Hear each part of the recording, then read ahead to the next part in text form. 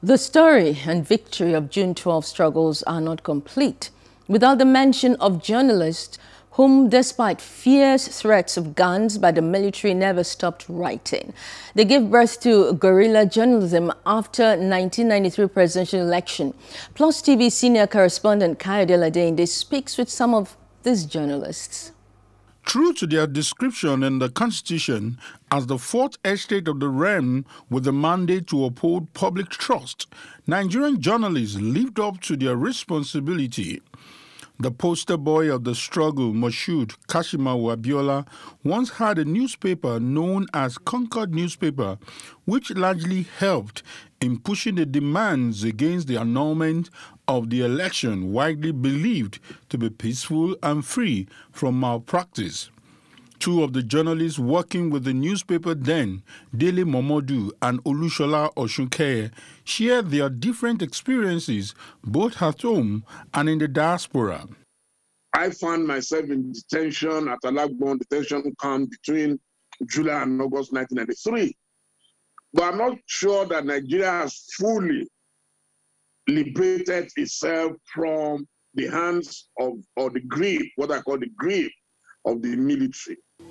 You never knew which press conference. I tell you, there was one particular press conference that was organized somewhere in Yaba. I was there, I attended it.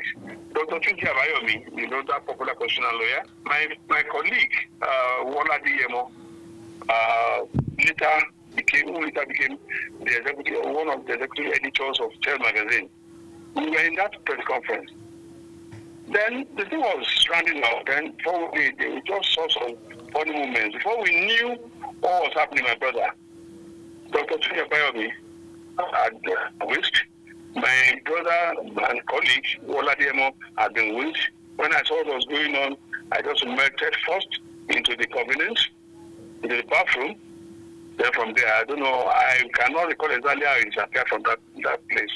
And even Layinka Adagun, who was working with the government-owned media house, would not allow his conscience betray him. For once, we started having underground journalism, guerrilla journalism.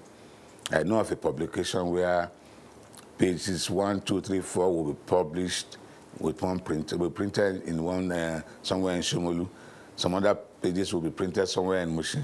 Almost 3 decades after this activism journalism, has this fourth estate of the realm lost its steam in the face of seeming oppression?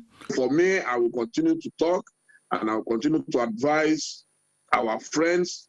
Yes, talk, write responsibly, but nobody should ask you not to use the basic tools of your profession. It's like someone asking you to tear your certificates. We are saying that we should do all that is possible and all within our power and within the ethics of our profession to ensure that even while we are saying that what has happened is not too good, it's not healthy for our democracy, we should also be guarded in our utterances and not to put this democracy and indeed our profession to jeopardy.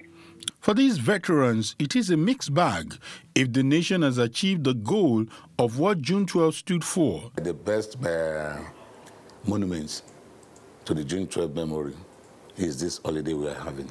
At least for once, we are telling the world that that was the day we showed the world that we can be democratic. While President Muhammadu Buhari enjoys the encomium of declaring June 12 as the Democracy Day and subsequently conferred the honor of GCFR on MKO Abiola, the consensus here is that he must ensure freedom of the press as guaranteed in the Constitution. Kayode Ladende, Plus TV Africa. Hello, hope you enjoyed the news. Please do subscribe to our YouTube channel and don't forget to hit the notification button so you get notified about fresh news updates.